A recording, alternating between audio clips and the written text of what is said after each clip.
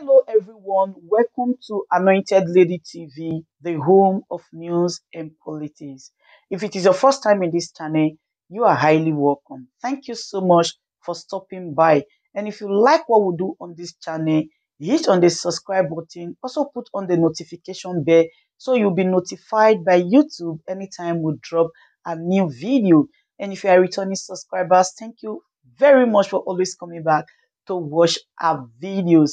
On this platform, we drop videos every day and we react to every video that come our way. And on this very video, I will be watching with you.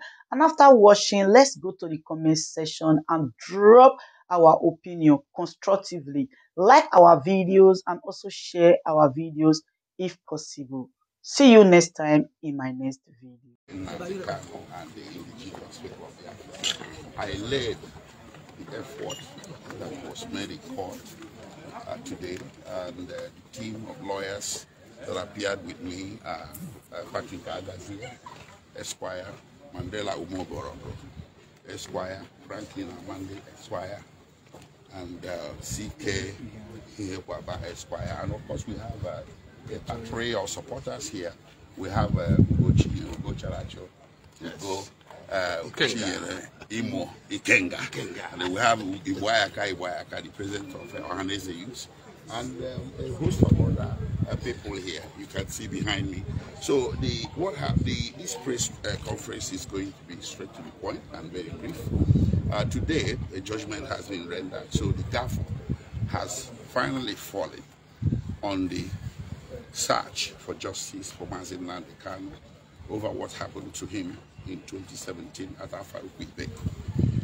First of all, I need to make it clear that the greatest challenge that this case had was the combined effort of the respondents, the Federal Republic of Nigeria, the Attorney General, the DSS, the Army, and the police to defeat the jurisdiction, the authority of this court to hear the case. 80% of their effort was geared towards preventing this hearing from occurring. But today, the hammer has come down in favor of jurisdiction, and the court has ruled that it has jurisdiction to hear Nnamdi Kanu's grievances, and it entered the following orders. Number one, that the military assault at Nnamdi Kanu's Isiama Afaruku Ibeku residence, Umuahia, in Abia State, in September 2017 is a violation of his fundamental rights. This is the first time a Nigerian court has made such pronouncement. The court therefore ordered that Nigerian government should issue an official letter of apology to Nnamdi Kanu for such violation and pay him a compensation of 1 billion naira. Now, you may be wondering what is the impact of this judgment. The impact is very significant, and let me explain. Now, when Nnamdi Kanu left Nigeria, he did not leave voluntarily. But what you hear out there that Nnamdi Kanu jumped bail. So now the court has said by implication that he did it.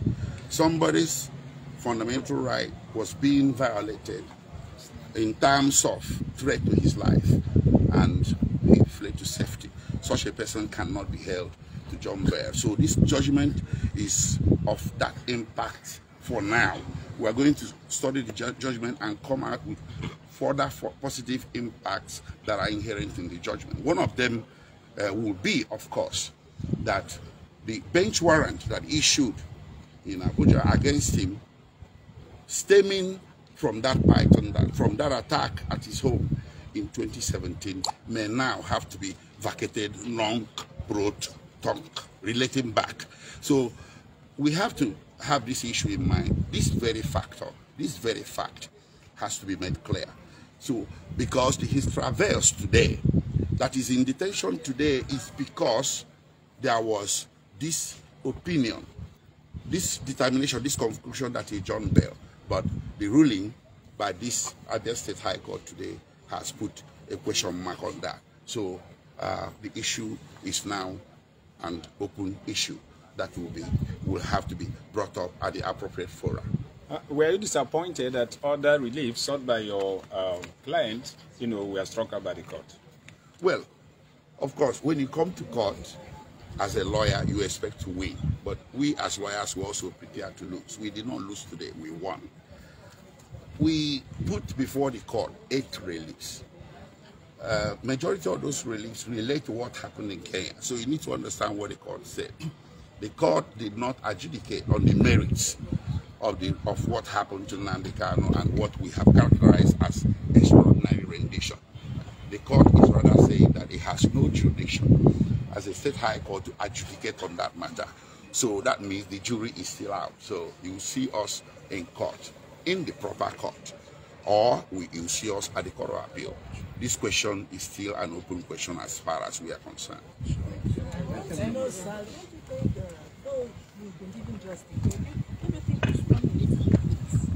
The judgment? Yes. No, this matter was filed on 27th August last year.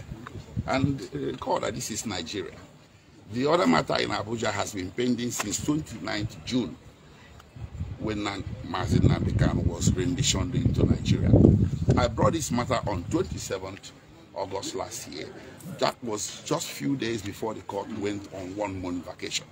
So the actual date that this matter came under consideration by this court can be said to be early part of October.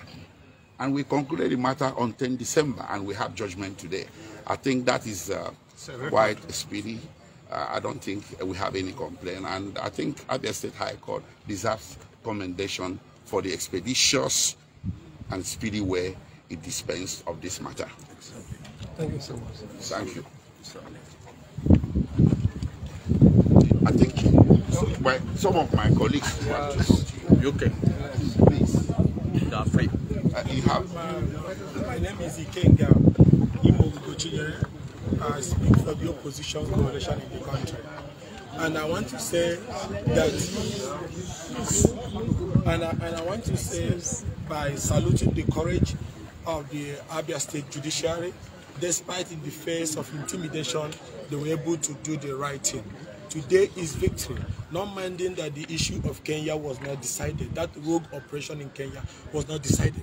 But I want you all to go home with one thing.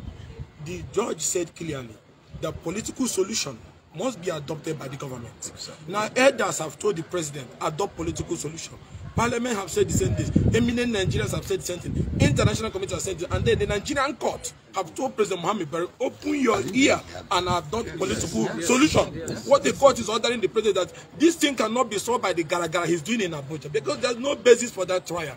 Because the court knows that if the government have been proactive to their responsibility, what Nnamdi said in defense of our people would not have been said in the first place. So it is the fault of the government. Now that the court have ordered him that they should adopt political solution, the president should come down from the high horse. He cannot win this fight. Take it. I can tell you this in any day, anytime. President Buhari cannot win this fight. He should adopt political solution and release Nnamdi Kanu and then go back